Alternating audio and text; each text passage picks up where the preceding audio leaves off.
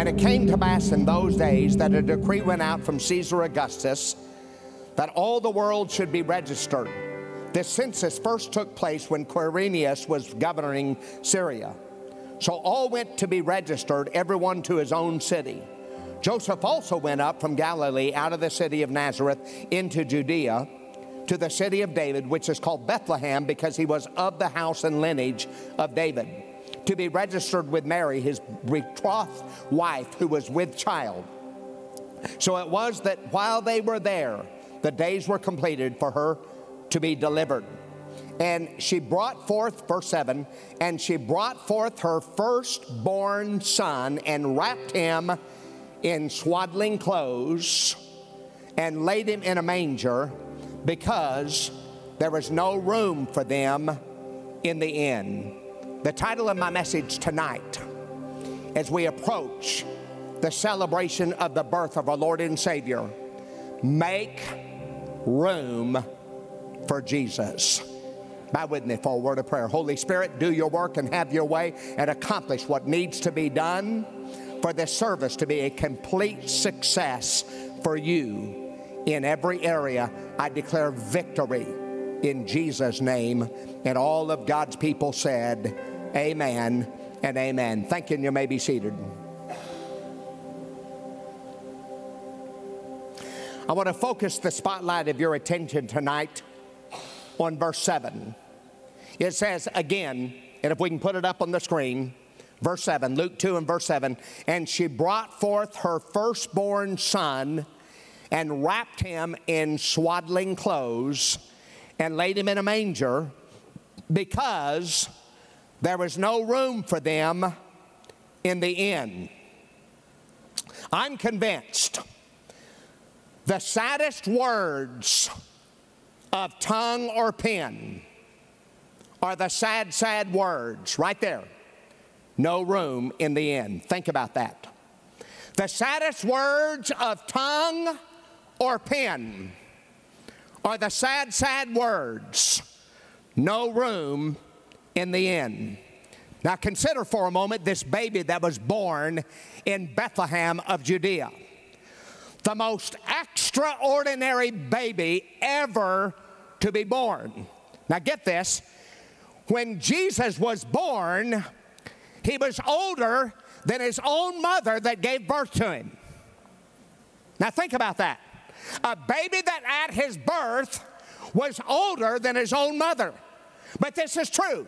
Jesus was older than Mary when she gave birth to him. And Jesus was back there in the beginning of time, and with his hands, he created the universe. You remember what it says in John, the first chapter? Put it on the screen. In the beginning was the Word, and the Word was with God, and the Word was God. All things were made by him, and without him, not anything was made. In him was a life, and the life was the light of men. Skip down to verse 14. And the Word became flesh and dwelt among them, and we beheld the glory as of the only begotten of the Father, full of grace and truth. This Jesus, think about this. One day, way back in the beginning of time, standing on the rim of the universe, he reached forth with the torch of his omnipotence. He set ablaze the sun, and it hasn't gone out since. He hung the moon in its place. He put so many stars in the sky that astronomers still haven't got them all counted. Then he carved out valleys and piled up mountains, created oceans and seas, and set rivers and streams hunting them. This Jesus, as the crown of his creation, he made man out of dirt, out of clay. Then he breathed into his nostrils the breath of life. And man became a living soul. And God looked at it, Jesus looked at it, and said, it is good. Oh, but friend, it wasn't good for very long, was it? Because sin, that satanic ambassador from the kingdom of darkness, was soon knocking at the door of man's heart. And Adam and Eve fell, and the wage of sin is death. But God's only Son, Jesus Christ, looked down at a group of us people here on the earth. We couldn't even pull ourselves up by our own bootstraps. And Jesus said, Father, I'm going to go down there and pay their debt. I'm going to go down there and pay their debt of death. And the one that could speak worlds into existence, one day about 2,000 years ago, got into his jeweled chariot, rode down the streets of gold, through the pearly white gates, across the stairway of the stars. And as the morning stars sang together and the escorting angels chanted their praises, the creator of the universe stepped out of his jeweled chariot, laid aside his kingly robes, and took upon himself the robes of sinful flesh. The brightest star put on his whitest robe, ran across the sky to point a finger at Bethlehem's babe and to say to the whole wide world, here he is, God's greatest man, man's greatest God, and the only perfect man ever to walk the face of the earth. That's the Jesus I'm preaching about tonight. He is the one in whom the prophet Isaiah said, behold, a virgin shall conceive, and his name shall be called Emmanuel. Again he said, his name shall be called Wonderful, Mighty God, Everlasting Father, and Prince of Peace. This Jesus, Emmanuel, the Savior of the world, was born in a barn. He wasn't born in a castle, or a mansion, or a house. He was not born in a hospital or a doctor's office. He was born in a barn where the lowing of the cattle are heard. Now, why? Because people had come from all over the area and for the paying of their taxes. So there was no room in the inn. And as a result of that, the Savior of the world was born in a barn. Now, I have an idea that most all of you sitting here know what a barn is used for. It's where we keep the cattle, the horses, the pigs, the goats, the chickens. Why do we keep the animals, the various animals, in the barn? Well, the truth is, we want to be able to go to that barn where the animals are as it's convenient for us. Oh, but we certainly don't want those animals coming into the center of our house, our home, and disrupting things and interfering with us. So we keep the animals in the barn. And for many people today, that's what they've done with Jesus. They put Jesus in the barn of their life. Oh, Jesus, we love you, but we don't want you to get in the way of our parties and our programs. We don't want you to come into the center of our life and get in the way of our television and our movies. Lord, we love you, but Lord, we don't want you to come in and into the center of our life and get in the way and disrupt our sports activities and our ball games. Lord, we want to be able to go to you when it's convenient for us, but we don't want you to come in to interfere and disrupt with our schedule. And there are many people today that put Jesus in the barn of their life. And just before that, in verse 7, look at it again, it says they wrapped him in swaddling clothes, right? What are swaddling clothes? They're rags. They're leftovers. And for a lot of people, that's all they have for Jesus. The leftovers of their time and their talent. The leftovers of their worship. The leftovers of their money. And there are many people that have put Jesus in the barn of their life and they've wrapped him in rags. No, Lord, we don't want you to. We love you, but Lord, our actions speak louder than our words. We don't want you to come into the center of our life and get in the way of all of our activities. And then I draw your attention to the time when the wise men were looking for Jesus. They didn't know where he was, so they stopped over in Jerusalem and they inquired of the religious leaders, and they said, we've come to worship this baby, this child, the King of the Jews. We followed the star of the east, and we don't know where he is. Do you know where he is? So the religious leaders, they didn't know where he was, so they went to King Herod and told him what had taken place. And then the wise men went on to find Jesus, but the religious leadership, King Herod, do you remember what his response was, his reaction? immediately King Herod thought that his kingship was going to be threatened, that this baby, this child, Jesus, was going to grow up and unseat him and dethrone him.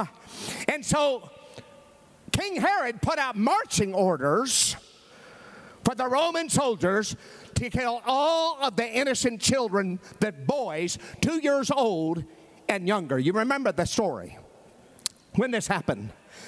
No doubt it was the most bizarre, ridiculous, murderous ravage recorded in the Word of God. I was in someone's home looking through their family Bible, and I came upon a 2-page center spread, full color artist depiction of what had taken place when these precious babies were murdered. Oh, it was a horrible sight. Roman soldiers were taking spears and swords and knives and plunging them through these little baby children, these boys' bodies, and little boys kicking in a puddle of their own blood. Mothers running the streets of Bethlehem, screaming for their lives, for the lives of their boys. And as I looked at that picture, I had to stop and ask myself, why? Why the godless killing of all of these innocent children? You know why? Because there was no room for Jesus in Bethlehem. But you know what? It's not any better today than it was then. In fact, it's worse.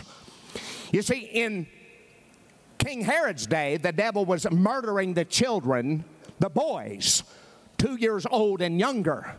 But now, even worse, the devil has been murdering millions and millions of babies even before they come out of their mother's womb. And as I think about that, why? Why the godless killing of all of the innocent children with abortion? The truth is, the reason all of these precious babies, not just boys, but girls too, the reason why these precious babies are being murdered is because there's no room for Jesus in America. But there was room for one baby in Bethlehem, the sweet holy child, Jesus. Joseph and Mary. Joseph was warned of an angel, and Joseph and Mary fled to Egypt. So watch this. There was no room for Jesus in the inn, no room for Jesus in Bethlehem, no room for Jesus in King Herod's heart, no room for Jesus in the Roman soldiers' hearts. Now, you would expect for the world not to have room for Jesus, wouldn't you? That makes sense. But again, what about the so-called spiritual leadership of that day? They didn't have room for Jesus either. Again, I draw your attention back to when the wise men were looking for Jesus and they stopped in Jerusalem. They inquired of the religious leadership. And the religious leadership of that day, the so-called spiritual leadership of that day in Jerusalem, they pointed the wise men in the direction of Jesus, but the religious leadership, they didn't go find him. The religious leadership said, as far as we can tell, this baby that you've described, this child was born in a little town south of here, about 6 miles, a place called Bethlehem. So the wise men went on to find Jesus. Don't you think it would have been a good idea for the religious leadership of that day to be looking for Jesus too? Why do you think they did not go to find Jesus with the wise men? Oh, no doubt they were just too busy to make room for Jesus. Maybe they had a church business meeting, or a church board meeting. Maybe they had a worship practice for their church. They didn't have time to walk 6 miles across town to see Jesus. It seemed that the Old Testament prophets stood on their tiptoes to get one glimpse of the coming Messiah. And now in the day and the hour that Jesus was being born, the religious leadership of that day wouldn't walk 6 miles across town to find him. No doubt they were so caught up in religious gymnastics, perhaps charismatic calisthenics. They were caught up in church work, and they lost sight of the work of the church. But my friend, today there is an indictment on the spiritual leadership and the congregations of people all over America that don't make room for Jesus. You know, no doubt the leadership of that day, perhaps they were in a prayer meeting. Now, the only way that we'll see God do what He wants to do is through prayer and fasting. But this is not a time that they should have been having a prayer meeting. This is a time when they should have been running as fast as they could to find the King of Kings and the Lord of Lords and to bow down and worship Him. But you see, today, in too many of our churches, we get so caught up in church work, we lose sight of the work of the church. You and me, we need to measure everything that we do and ask ourselves, how is what I'm doing going to help build the kingdom of God? Can I hear an amen? But you see, there are so many people in our congregations today that have got such a lukewarm, lethargic, apathetical, indifferent attitude towards serving God. I heard about one church, the pastor, he could not get hardly anybody to come to his evening services. Finally, out of frustration, this pastor closed down his Sunday night and Wednesday night services. 6 months later, when the board found out about it, they fired him. Many churches, it would be 6 months to a year before a big portion of the church even realized they weren't having evening services. But we need to make room for Jesus. I know people, and you do too, they'll drive 100 miles to watch a ball game, eat a weenie sandwich, and drink a Coke. And some of those same people won't drive across town to come to the house of God. We need to make room for Jesus. Get Him out of the butt of your life and put Him on the throne of your heart. Get Him out of the rags and put Him in the riches. Many, I should say a handful, of our spiritual leadership don't make room for Jesus. Now think about this. The religious leadership in Jerusalem, they were pointing the wise men in the direction of Jesus. But that religious leadership that were pointing people in the direction of Jesus, they themselves were not living right. Oh my. Today, we have a handful of preachers in our pulpits that are pointing people in the direction of Jesus, but they themselves are motivated by financial gain, or they're full of pride and arrogance and rebellion. We have a handful of preachers in our pulpits today that are not living for God. Oh, they're pointing people in the direction of Jesus, but they themselves are not living for God. I know of a preacher right now, an evangelist. If I called his name, everybody in here would know who he is. I'm not going to do that.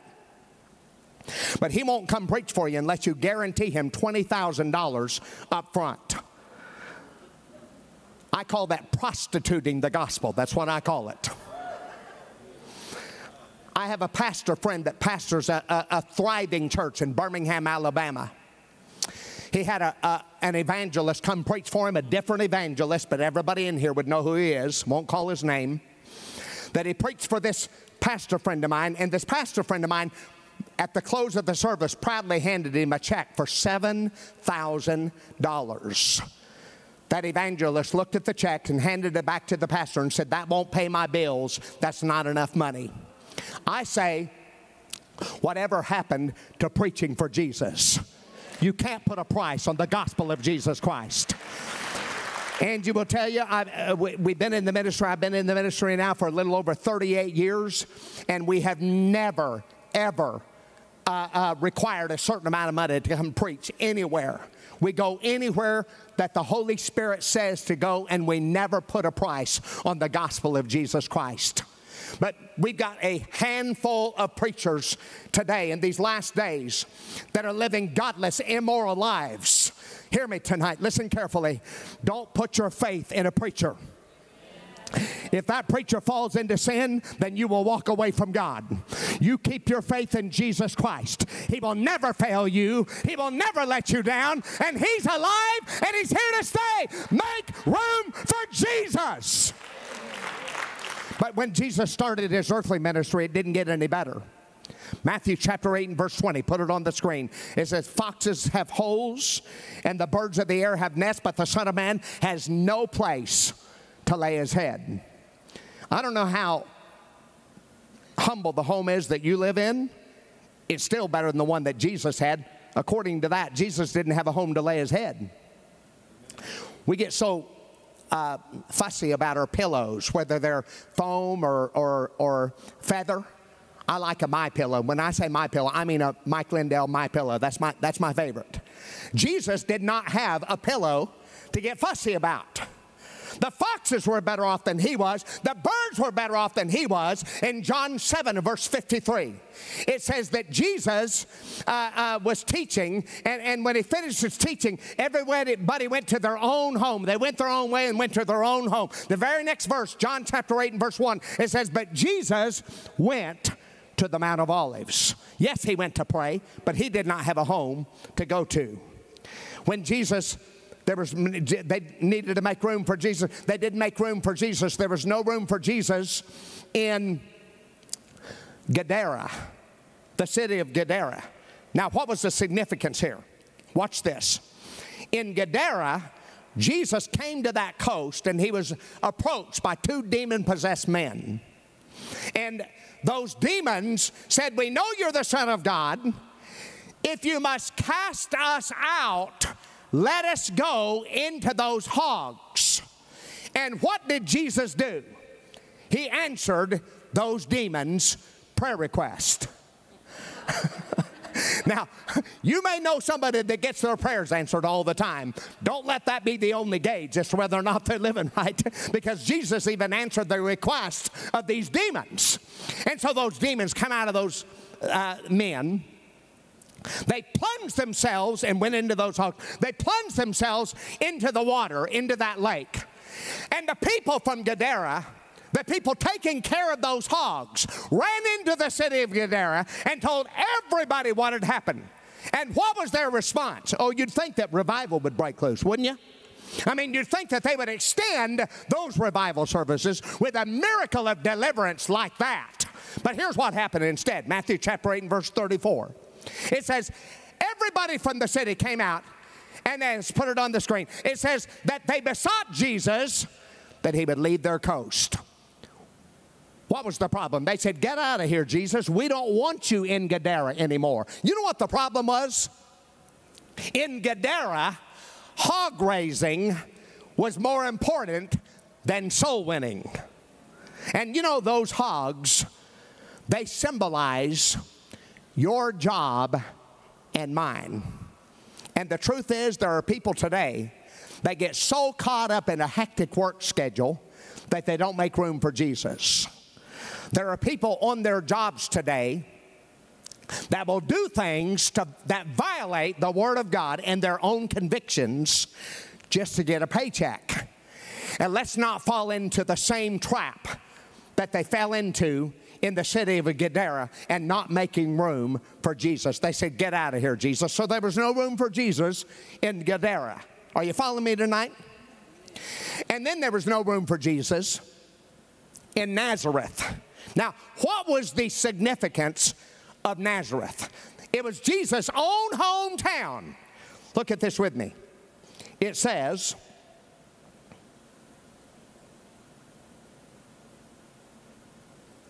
so he came to Nazareth, where he had been brought up.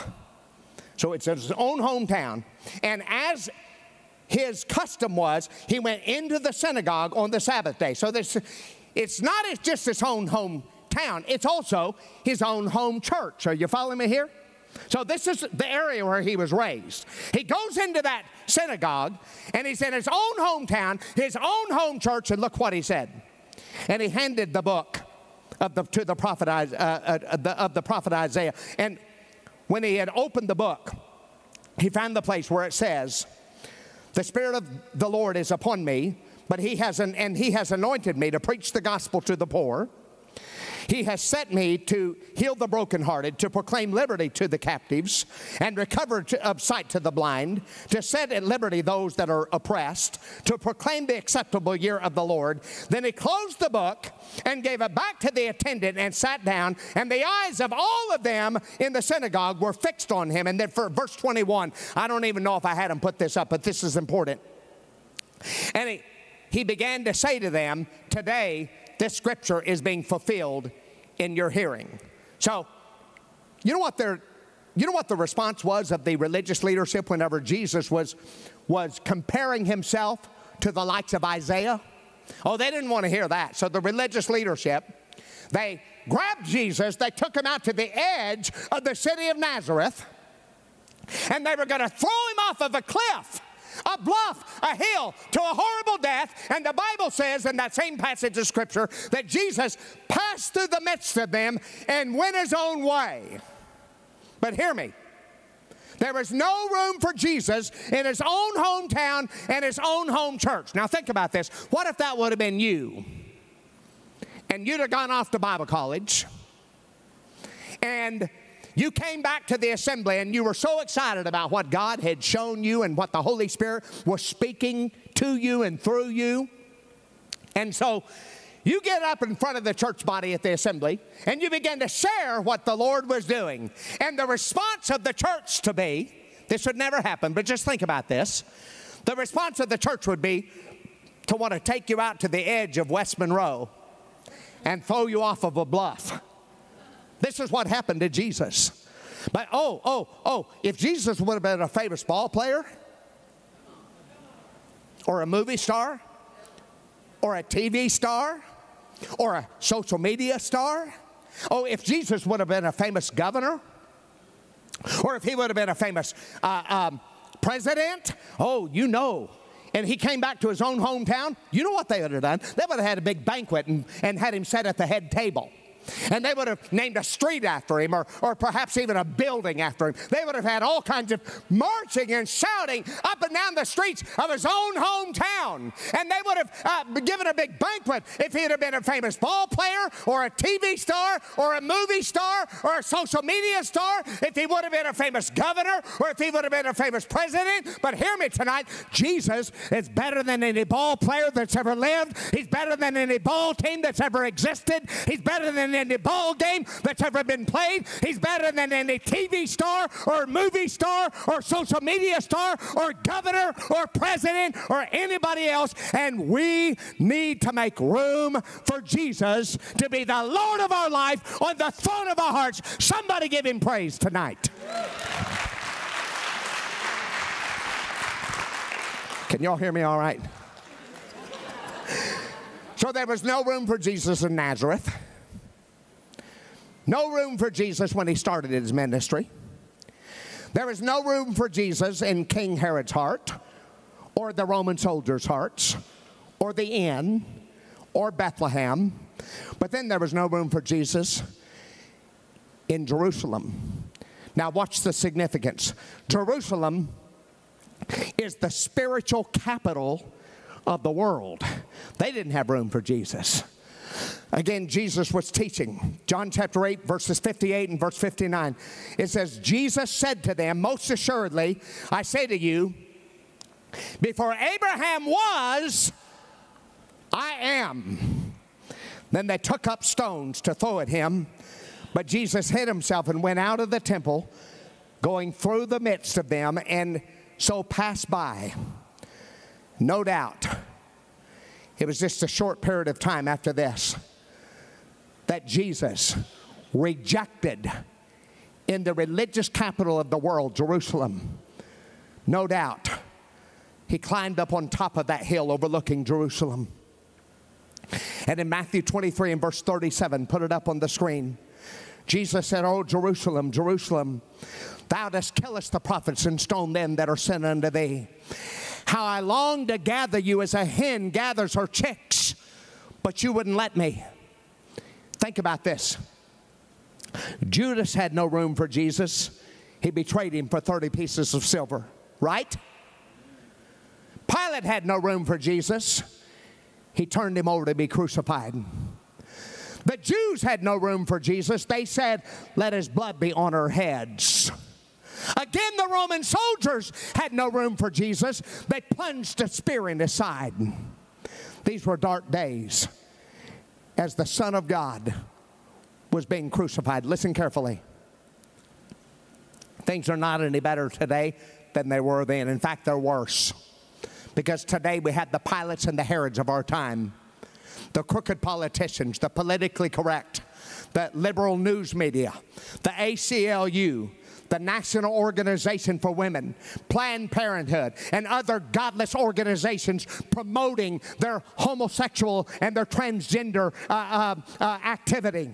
Listen, I've never seen such an all-out attack as I've seen right now on nativity scenes on government and school property. I've never seen it like I have now. And in our public school systems in America, hear me, God is not welcome. You got to take the Ten Commandments off the wall. Can't sing Christmas carols, can't read the Bible in school, can't pray in school, can't have the things of God in school, and yet those same schools are rolling out the red carpet for sorcery and witchcraft, rolling out the red carpet for the things of the devil and the things of the world. Are you beginning to get the picture? Are you beginning to see which way the wind is blowing? And I'll take this a step further. Listen carefully. There are many people in America today that don't want Jesus to be a part of Christmas. Now think about that. How would you like for it to be your birthday and people to not want you to get in the way of your own birthday? How would you like for it to be your birthday and for people to not invite you to your own birthday party? But this is the mentality of so many people in America who claim to be Christians even, that are so spiritually shallow. Oh, in many of our churches, Jesus is not welcome in our churches, but Santa Claus is. And I'm not getting on a soapbox here. But we need to make room for Jesus to be the Lord of our life on the throne of our heart. Amen? And I'll take this a step further since we're 5 days from Christmas. I want to challenge you tonight that when Christmas comes, that the amount of money that you spend on Jesus will surpass the amount of money that you spend on anybody else, whether it be your husband, your wife, your children. Now, Christmas, giving is a part of Christmas. You say, how in the world? What are you talking about, Brother Todd? Y'all quit shouting so much, I'm going to lose my place here, okay? You say, well, how in the world can you do that? Matthew 25 says, Jesus said, feed the hungry, clothe the naked, take care of the poor. When you've done it to the least of these, Jesus said, you've done it unto me. And let's not fall into the same trap of so many people, even Christians, fall into by leaving Jesus out of his own birthday. And there are people in the church today that say, well, you know, Brother Todd, I love God, but I don't have time to read my Bible. I don't have time to pray. I don't have time to worship. I don't have time to come to the house of God. Listen to me. If you've got so much business to attend to that you can't read your Bible and pray and have an active, intimate marriage relationship with the Lord Jesus Christ and serve the Lord and come to the house of God, if you've got so much business to attend to that you can't do the things of God, you've got more business than God ever intended for you to have. And it's time for us to get Jesus out of the barn of our life and get him on the throne of your heart. Get him out of the rags, the leftovers of your life, and get him in the riches. Hear me tonight. Listen carefully. Jesus is the King of Kings. You don't make him the King of Kings. He's already the King of Kings. You just make him the king of your life. So, they finally found room for Jesus. It wasn't in the inn. It wasn't in Bethlehem. It wasn't in King Herod's heart or the Roman soldiers' hearts. It wasn't in the heart of Judas or Pilate. It wasn't in the heart of the Jews. It wasn't in the heart, it wasn't in Gadara or Nazareth or Jerusalem. They found room for Jesus here on the earth in one place. One place. on the old rugged cross. Put a picture of it up. Heaven wasn't ready for him yet, and the earth didn't want him anymore. And the Son of God hung on that old rugged cross for you and me. Hear me. If you make room for Jesus to be the Lord of your life on the throne of your heart down here on the earth, he'll make room for you in heaven. That's the good thing. But if you don't make room for Jesus here on the earth, then when it's time to leave this earth, there will be no room for you in heaven. Hear me tonight. It's time for us in every area of our life. And I know I'm talking here and preaching to some of the most faithful people to be out here on a Wednesday night. But the truth is, every one of us need to make more room for Jesus. Whatever area it is, your prayer life, devotion time, your tithing, giving, worship, whatever it is, we all need to make more room for Jesus than we have been. Can I hear an amen to that?